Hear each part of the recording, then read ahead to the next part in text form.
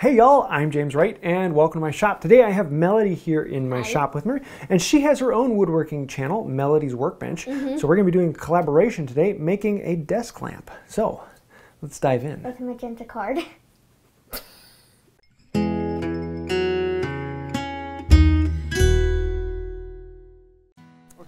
It's fun to work with your kids in the shop. And today I have my daughter Melody here with me. And she has her own YouTube channel, Melody's Workbench. That's all 3 different words. I'll leave a link to that down below, where she actually does the talk through on it. So if you want to see basically the same video, but with her descripting of what she's doing, take a look at that. So what we're going to do is build a desk lamp for her desk, where she does all of her homeschooling. It's kind of dark underneath her bed, so we need to build a lamp for it. We're going to let her pick out what wood she wants, and she chose the Filipino mahogany. And then, of course, white oak base, because she's my daughter, it's white oak. We're going to make the base here, and we're kind of talking through the size and shape, because I have a general idea of what I want to build, but we came up with 4 other different designs that we found online that we could mishmash through it. So we pulled out the elements from each one that we wanted and worked it together. And so we're trying to figure out, how tall do we want it? How big do we want it? And I want her to be a part of it, getting her buy-in on it. And what does she want? It makes it that much more fun for her. So we're going to start by cutting the base to length. It's about 6 inches wide-ish. And if you want the actual plans, I have them available on my website, and I've got a bunch of other kids' plans on there as well. So you can get all of the exact measurements of what they are. A lot of times starting the saw is very, very difficult, so I will do the starting of it and then let her go to town. And there's going to be a lot of starts and jerks, and so I'm always trying to do it in different ways and seeing which ways work well for her. The bench hook just doesn't work as well for the wide boards, and so a lot of the other rest of the sawing is done in the vise. And part of that's because I like doing it in the vise, but letting her do as much as she wants. And then if there's a section that's long and boring, I might actually do some of that myself just to keep her engaged in it. So we've cut the base out. Now we're going to do the vertical post that needs to go through, and we're going to cut a 3/4 inch hole into the base for the 3/4 by 3/4 inch rod to go down through. Speaking of which, the rod and the arm are going to be made out of this Filipino mahogany. So we're going to be using the marking gauge. And this is a great skill to learn, being able to know where to hold and how to hold the marking gauge to get an accurate line. It sounds very simple, but it is one of those things until you wrap your brain around it, you get that muscle memory, it's hard to do. So I do it once or twice to show her, and then I hand it to her, and I have my hand on top of hers to hold it into place. And then eventually she can do it. And there's always that reminder of, I keep the fence against the board. Always reminding her of that. So every one of these skills, it's a brand new thing. It's brand new muscle memory, especially for kids. They don't have anything else to connect it to. I find that the Japanese pole saws are a lot easier to learn.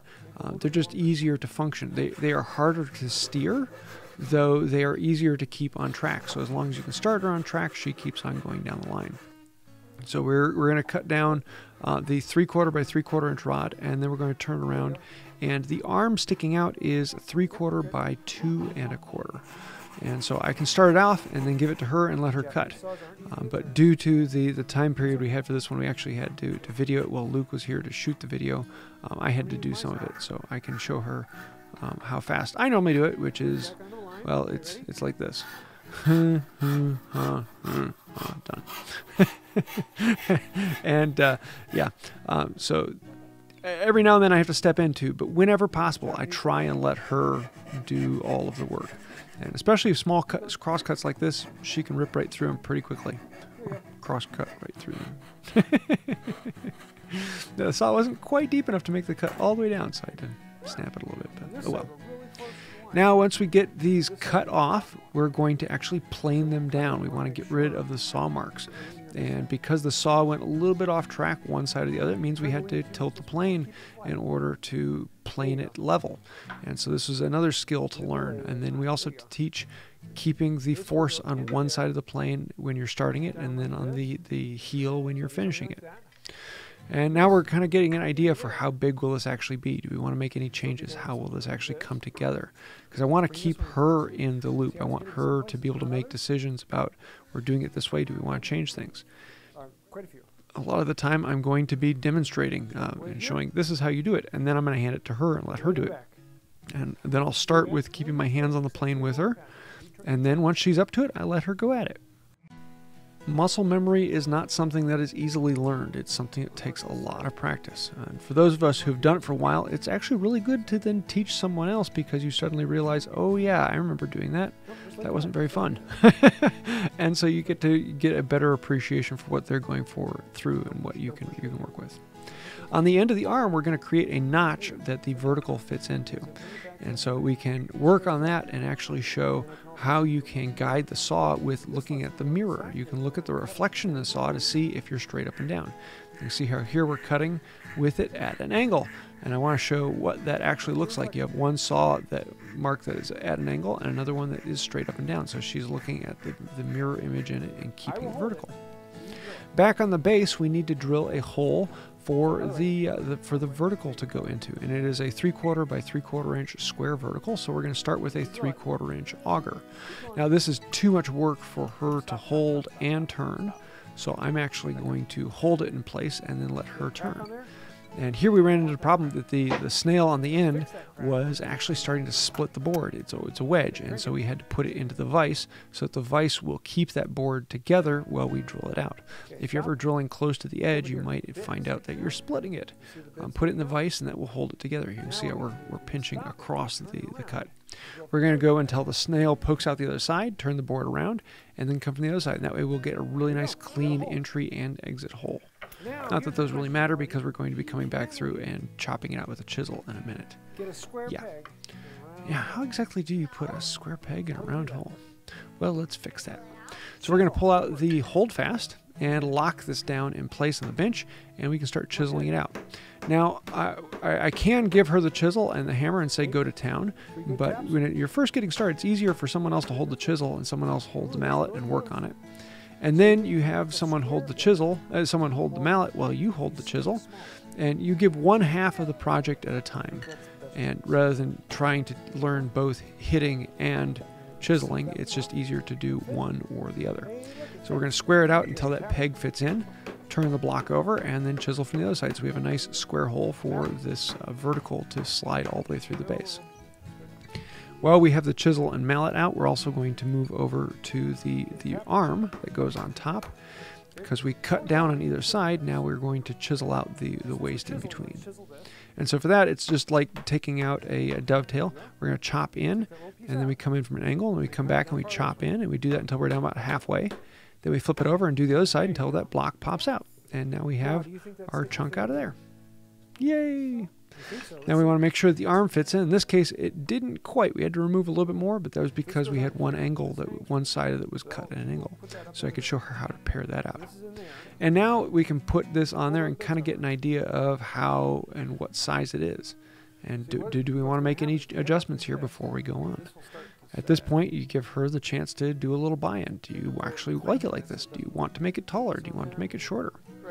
The arm is going to go through that square hole, but we're going to put a peg in at one point, then slide it in, and then make a mark where the other peg is. And this way, the two holes, the outside of the two holes, will be the exact difference of the board that it's going through. Again, you can see on this one we split. It's not as much of an issue here because we're going to be putting the pins through it, and we'd like a little bit of force on there. So we can close it up and ream those out and get them to the size we want them to be. Speaking of pins, I have a little bit of 3/8 dowel on stock, so we're going to use that. Now the cord kit we came with, you actually can fit through there, and it needs to fit into it, but the nut needs to screw onto the head. But there isn't enough threading on the head for the nut to come through. So we're actually going to drill a large hole for the nut to fit in. And then we're going to drill a smaller hole for the head to fit in. So there's the heads. You always drill the large hole first and then the small hole second. So the small hole is on the bottom where the head fits into. And then the nut can fit back onto the cord and screw onto the other side. We're also going to drill some holes through the arm and through the verticals for the cord to go through, because we're actually going to have the cord weave through this whole structure to do some cord work on it. There is a bolt that will go through the arm, through the vertical, and then through the other half of the arm. And this will actually clamp the arm onto the vertical and allow us to tighten it down on. So I want to make sure that that hole goes all the way through all the pieces, and the bolt can actually fit through it. Let's do a test fit with the bolt and make sure everything is the way we want it to be. In this case, we found that the arm couldn't lift up as high as we wanted it to, so we had to round off the ends of the vertical in order to make it stick up far enough. You can see how here it has a short field of travel, and we want it to go up a little farther than that. So we got a block plane and rounded off the ends of the vertical so that it could rotate all the way up. Speaking of which, I'm teaching kids about tools. What is a tool? And so rather than me grabbing it and using it, it's often better to say, hey, go get this. And then when they say, oh, it's not that, you can then give them ideas so that they get a better idea of not only what it is, but where it is, and getting the names with it. Chamfering is a great way to learn how to use a spoke shave or a block plane. And it's an easy way to do control, especially with the size. Kids find it a little bit easier. And watch out for your fingers. Takes a little bit of trust to hold things, but actually she does pretty well at this. And it's a great way to teach. Then you want to keep the weight on the toe when you're starting, and then the weight on the heel when you're ending. Otherwise, you're going to be starting at an angle, and you're going to be skipping right off the bat. And of course, chamfering angles is just a great way to learn grain direction, planing. There's just so many things to it, and it's a very simple, easy thing to catch on to. We are going to cut off the corners on both the arm and the base just to add a little bit of decorative to it. And also it's one more way that you can show another way to cut. My bench hook has an angle on it, so it makes it a little bit easier for cutting 45 degrees off. So now we can come through and chamfer this, and I can teach about grain direction here because you want to chamfer with the grain, not against it. Especially being 45 degrees, you're just going to get a lot of tear out. And on small things, on small surfaces, it's sometimes a little more difficult to get an even plane. It's easier to tip it one way or the other. So again, it's a great way to teach hand-eye coordination. We're going to do all the final smooth up and planing before we put this together and finish it. And then on this thing, we're actually going to do a little bit of carving here because this is a Wood by Wright project, even though it's my daughter on here. Yes, we're going to do carving, and it's one of these things that scares a lot of people to think about carving. But anyone can do it, especially a simple line carving like what we'll do here. And teaching it to a 10-year-old, she can do all the carving she wants to do. So we're going to finish up all the chamfering and then work through that. For the actual the carving, we're going to go over to the computer and find a file we want. I go onto Google Docs. Google Images and search for things. In this case, it is a Celtic weave, and so I look up Celtic weave Trinity, and she wanted a heart, so we're going to get a Celtic weave Trinity with a heart in there. A very simple design. There's some straight edges, there's some curves, and we get to teach it through. So I'm going to demonstrate this whole thing. We're going to glue it down with just a simple craft stick, and that makes it very easy to then follow the pattern. So I'm going to do a line or two just demonstrating what I'm doing so she can see it. And then I'm going to hold the chisel and let her tap it. How much force is it needed? And this is a good skill because right now she's focusing on hitting the chisel. She's not focusing on where's the chisel going. She's just focusing on making sure she hits the chisel. And that is a skill to learn.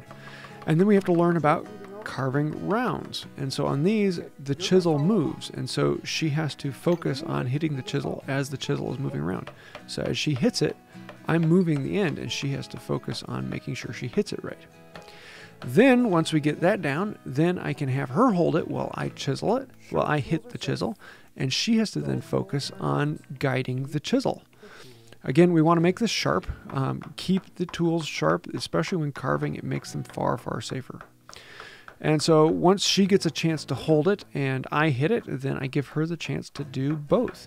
In this case, you have to practice hitting the end of the chisel, which takes accuracy, and then guiding the chisel. So you're focusing at 2 points at one time, which once you do it for a while, it becomes fairly straightforward to know where the end of the chisel is. Your whole body just locks into place. And then you can just focus on guiding the chisel. But doing one and then doing the other is easier than learning both at the exact same time. So whenever possible, break up the tasks so that you're learning the skills individually rather than trying to learn 2 or more skills at the same time. After we've done that, we can card scrape it off, and using a card scraper is very difficult for small hands. If I thought about it at the time, I probably would have set up the cabinet scraper and let her scrape it off with that. But this was a fun, another tool to learn. For the pegs, we need to round off the corners so that they go into the holes well. So I can show her on the file, and then she can rotate the peg as it goes up and round off the corners so that they fit in there. For the bolt that goes through the arm into the vertical, we needed to cut that a little shorter because it was sticking out too long. It was a fun time to show, yeah, you can cut through steel. And it's the exact same thing as doing it with a saw. For finish, of course, we're using boiled linseed oil and paste wax, the best finish that you can. For a small thing like this, it'll work perfectly. And I really like how it brings out the color in the white oak, and it really starts to make it shine. Rather than just being the bland white, it really comes through. And the Filipino mahogany really comes out with the color. I love what it does with that. We're going to let it soak up as much as it wants, and then we'll wipe off the excess. And then we can put on the paste wax after that. It's a really simple, easy thing to do, and especially with homemade boiled linseed oil like this, you can dip your hands into it and go to town. It's fun for the kids. I wouldn't do that with store-bought BLO because it is there are drying chemicals in there you just don't want on your hands. So let the kids work with the homemade stuff. So we're going to put one peg through the vertical, then drive it down in, and then we can put the other peg through underneath. And so this will actually lift the base up off of it, getting a little bit of an intrigue to the way the bench goes. And I kind of like the design. It's slightly different and kind of fun. And very simple. There's no glue in this. The pegs just hold it together. Then we're going to have a bolt, nut, and washer. And if I had a wing nut on hand, I probably would have used that. But in this case, we're just going to lock it down with a nut, and that will hold this together and pinch it in place, giving it the right amount of friction. And this also gives a chance to teach kids about nuts and bolts and the direction they go on and how they turn and all that type of thing. I really needed to crank it down a little bit tighter than she could hold it. But with that, it goes on, and this adds a little bit of friction to it so that you can position the lamp head at any height you want. And now we can feed it on through. Put the lamp head up into the top, then feed the nut onto the cord and tighten the head down on. And then run the cord through the arm and then into the vertical. Plug it in and turn it on. Had to wire a plug onto the end so we can get the cord through all the holes. This is an LED Edison shape, and it looks really, really bright in this one, but we replaced it with a 25-watt replacement bulb, and it's actually a lot dimmer in person. Might put a shade on it sometime, but with that smaller one, it works pretty well. So there you have it. This is a fun, really simple project. I will have plans available for this on my website, so you can find a link to that down below. So this will go on Melody's bench. So we got the magenta cord just for her. Yeah, on her, and it won't be going on her workbench. It'll actually go on her desk. Yeah, this is a fun project. Did you enjoy this? Yes. Yeah? What was your favorite part? Putting in the light bulb. It's a very simple project. No glue needed. You can make it in a really, really quick amount of time. I'll leave a link to the cord set I have, but most big box stores are also going to have that out there. Very simple, very fun, and really quick little project. So a great beginner's project. So I hope you like this. If you did, let me know in the comments down below. Feel free to put out your thoughts on there. I do read through them all. I respond to as many as we possibly can, and Melody will be looking at a few of them too. So. So if you do like this kind of content, think about becoming a patron on Patreon, or click that join button and become a member here on the channel, and that really does help out the channel. I mean, it really helps out if you're a subscriber and you click the ring bell, but if you become a member, there's some other content that we put out. We often try and do little lives every now and then. I'm in the shop working around. But I do want to say thank you to everyone who's a patron, everyone who's scrolling over on the side. You are the ones helping make this channel possible, so thank you for that. If you'd like to find out more about that, there's links down below. And until next time, have a wonderful day. Bye. So we had to make a desk lamp because due to my own deficiency, as I passed them on to my daughter, so she needs a little bit more brightness.